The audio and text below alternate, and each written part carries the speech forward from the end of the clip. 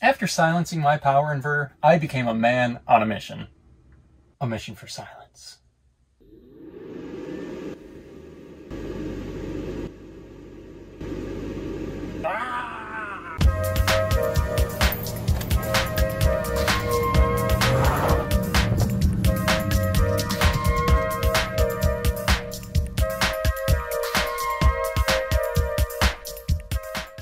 A quick glance at the current setup. The multi-point power tracking MPPT solar charge controller does utilize a variable fan speed control. So at lower charging amperages or temperatures, it'll run the fan on low speed, and it'll only run at high speed with high current or high temperatures. Next to the charge controller, I added this cabinet fan attached to this thermostat. Otherwise, the hot air from the inverter and solar charger would just constantly accumulate inside of the cabinet with no escape. And on the other side of the cabinet, I haphazardly drilled a handful of ventilation holes to exhaust all that hot air. Enough on that, let's remove and dissect this solar charge controller.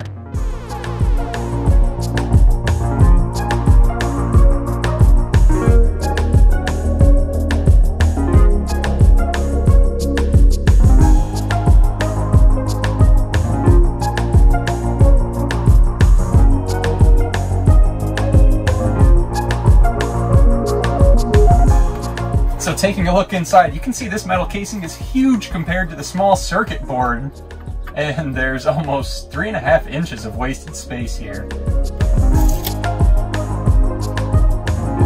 Now I might be able to add another fan or even possibly two on top next to the original fan, and I could run them all at a reduced speed, so that would certainly quiet the fans down. But I think I want to go in a different direction. Looking at the back of this circuit board, you can see it's a huge aluminum heatsink, and I think I'm going to just upgrade to a much larger fan and place it right there.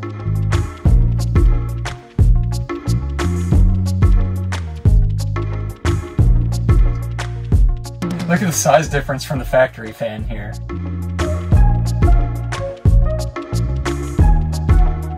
And while I'm at it, I might as well upgrade my cabinet fan to a much larger and quieter model too.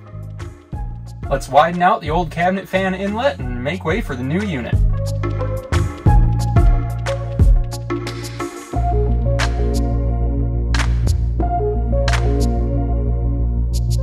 Now, I'm liking the way it looks.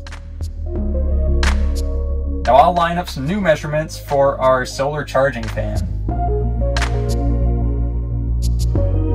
A huge benefit of this setup over the factory fan is that it's bringing in cool air from outside the cabinet instead of simply recirculating the hot air inside the cabinet itself. Now for a quick cleanup.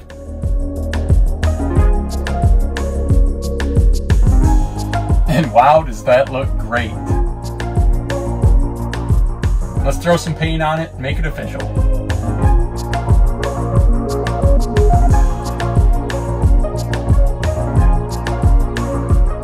At this point, I could just cut a hole in the back of the solar charge controller, throw the fan next to it, and call it a day.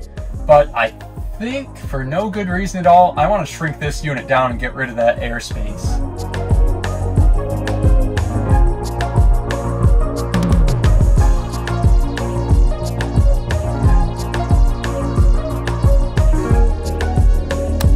I also widened that top air outlet to be a little less restrictive.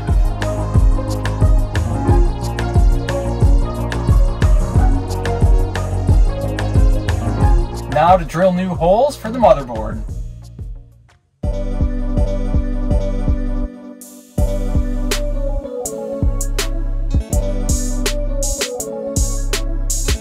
A quick coat of paint will prevent any rusting.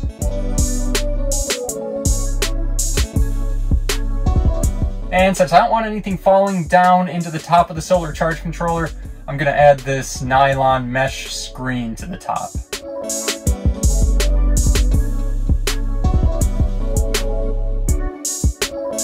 Wow, does that look much better? A nice slim form factor.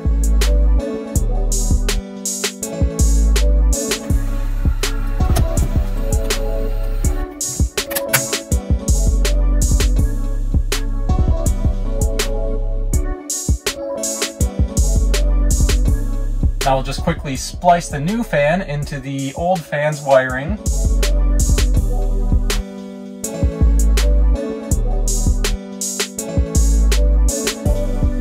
Then mount it all into place.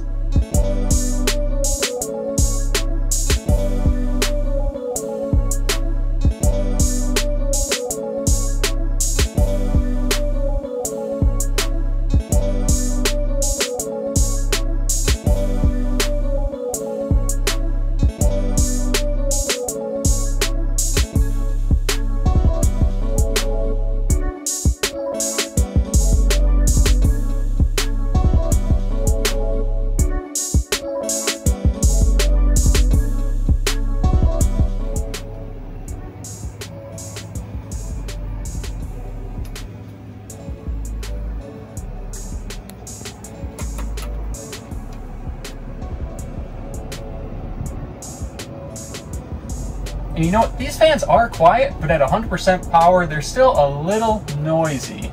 Plus, running this cabinet fan at a semi-unregulated 12.6 to 14.5 volts could spell long-term damage for this 12-volt DC motor. So I'll add in this little variable voltage DC step-down converter, just so I can better regulate and control the voltage going to the fan.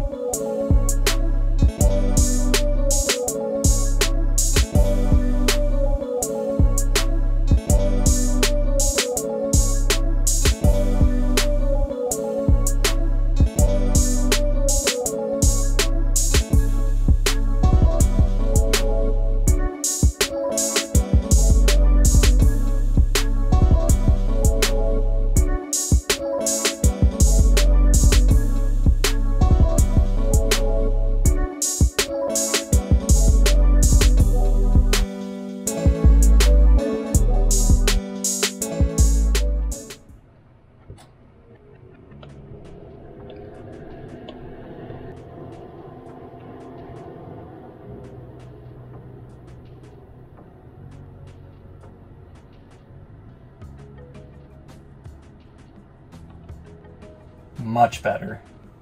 So that's it. Check it out.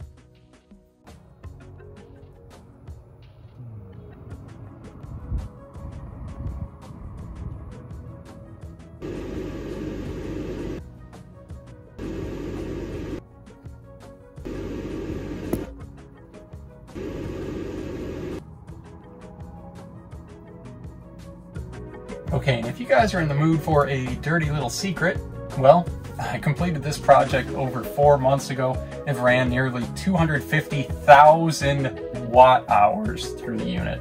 It's worked flawlessly, but there was a casualty. I killed my fridge. Again. This time I didn't drill any holes through any condenser lines and leak out all my refrigerant. No, this time all that extra air getting pushed through the cabinet and onto the fridge itself. It was just too much heat. Compressor couldn't take it. Compressor no longer turns on.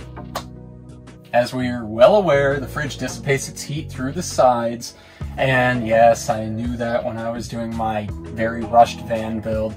But my original fridge lasted almost 2 years without any problems there. The only thing that killed it was when I punctured the cooling line itself. Anyway, back to the cabinet. So quiet now. The solar charge controller is so nice and silent. Power inverter nice and silent. And definitely a worthwhile upgrade. So at this point, that's it. Feel free to make fun of my misfortune on the fridge down in the comments, or say something nice, make me feel better. Anyway, as always, thank you guys so much for watching, and I'll see you next time.